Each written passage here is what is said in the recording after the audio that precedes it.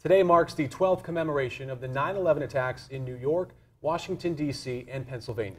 And several ceremonies have taken place to remember those who lost their lives in those attacks and in service to our country. 23 ABC's Mark Christian joins us now from Bakersfield Harley-Davidson, where a large group has gathered to ride in remembrance. Mark? That's right, guys. We're live at the 7th annual Support Our Troop Ride, where they're ready to go right now in 5, 4, 3, 2, 1. And they're going off. If you hear that rumble, that's the sound of patriotism being echoed by these Harleys. Now, several of these guys are heading off to Minter Field. You see them go right now. There's bikes, there's flags on them. Helicopter 408 just landed in a field to the left of us just about 5 minutes ago. Patriotism is here as these guys are riding, but that's not all. Earlier today, several schools from around the county also took time to pay tribute to the fallen. Members of the South High School's junior ROTC battalion held a special ceremony before school this morning.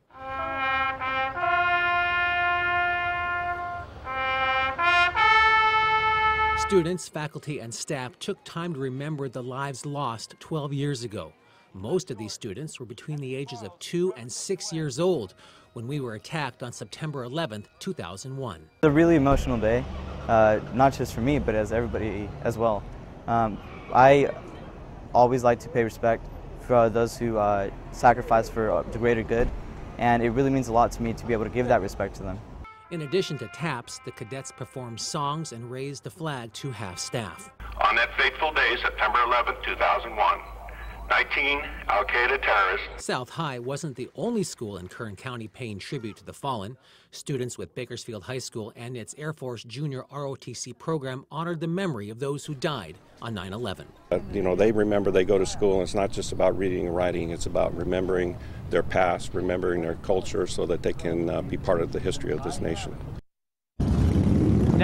Now both schools were honored to have so many show up for their support today. Now these riders are headed to Minter Field, where there'll be an event to pay tribute to the fallen and also pay tribute to those who died in service of our country. Now, each rider paid $10 to be a part today, and each of that money will go in support of veterans of all eras. Now, reporting live at Bakersfield Harley-Davidson, Mark Christian, 23 ABC.